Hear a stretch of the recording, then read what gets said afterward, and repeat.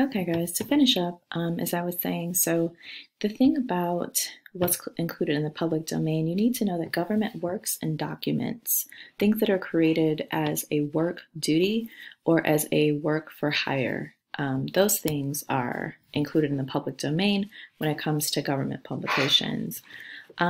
If any person creates something and uploads it to the public domain, the creator themselves, if they publish something as anonymous, and that's considered in the public domain because there's no one person that you can attach to the copyright law.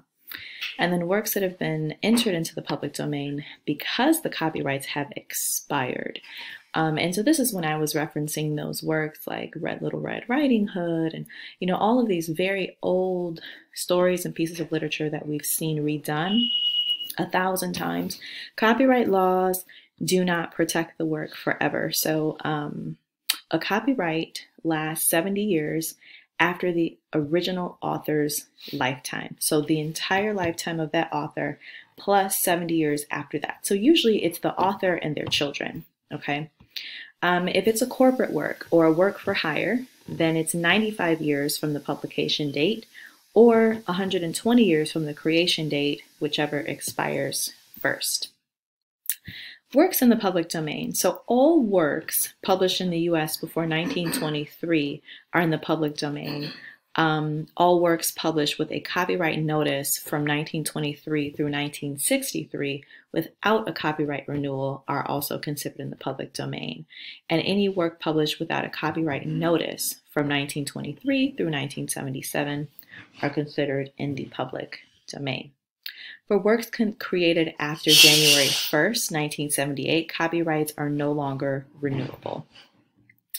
And if you're interested in learning a little bit more about public domain works, you can find that information at these links that you click on, or you can Google them, of course.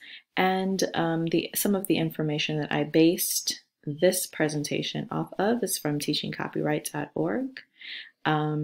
With a handout located there. Finally, there are certain things that cannot be protected by copyrights. Now, this is important to know because, as I stated, there are copyrights, trademarks, and patents. So the names of products and services are not copyrightable. That would be more like a trademark. Names of businesses, organizations, groups, again, that would be a trademark. Pseudonyms. Pseudonyms cannot be copyrightable. So if you were to publish under a different name than is your own legal name, that would be a pseudonym. And a pseudonym you cannot copyright. Titles of works. This is interesting, but this is actually not copyrightable. If you wanted to protect the title of your work and make sure that nobody else could use that title, you would have to use a trademark. Catchwords, mottos, slogans, all of those things are trademarks. And then listing of ingredients. I thought this was interesting. In recipes, the listing of ingredients that you would find on recipes, labels, formulas, those things are not copyrightable. And it's because when you're cooking, there are so many different ingredients that are going to be similar, right? So if you're looking up a recipe for pot roast, for instance, all those ingredients are pretty much going to be the same, give or take.